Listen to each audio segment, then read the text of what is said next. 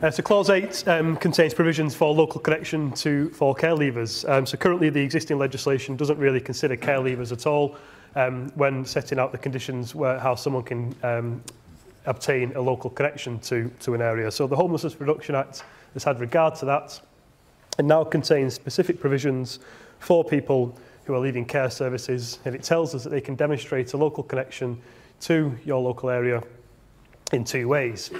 The first being that the care leaver will have a local connection to the local housing authority who owed them the leaving care duty, so who owed them the looked after child duties.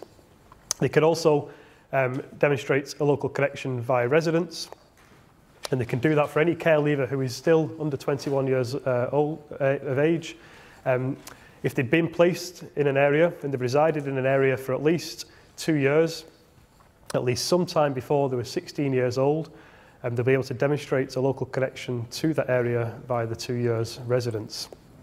So what the aim of this provision is around is making it easier for care leavers, if they do go on, unfortunately, in some cases it does still happen, if they go on to become homeless when they leave care services, it's now making it easier for the young person, for the care leaver, to demonstrate a local connection to an area, to a local housing authority they approach for assistance, and it's going to stop them kind of being bounced around or referred back to different areas other than the ones they've initially approached for assistance.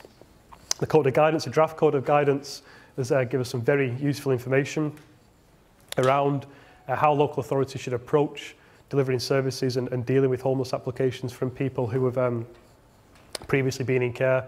And all is set out on the bottom of the slide there in the italics, saying that all local housing authorities should really take a positive, person-centred approach to this homelessness from young people, avoid the impact of any adverse, intentionally homeless decisions in relation to people who are leaving care, and then get some clear, specific referral arrangements in place, set out in joint protocols or procedures with your children's services and wider partners.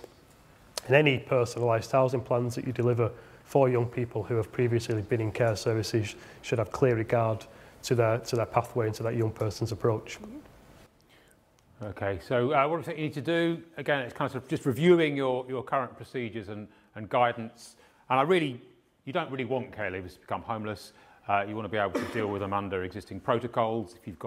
If you have got quotas for people to be housed in social housing, just making sure that you have got effective pathways with your children's services and leaving care teams.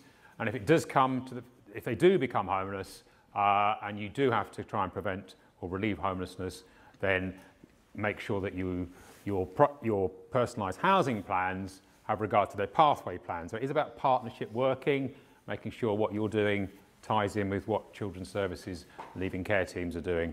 And really, this is a vulnerable group, so really, the guidance is try not to find them intentionally homeless, try and prevent or relieve their homelessness because they've had a hard life.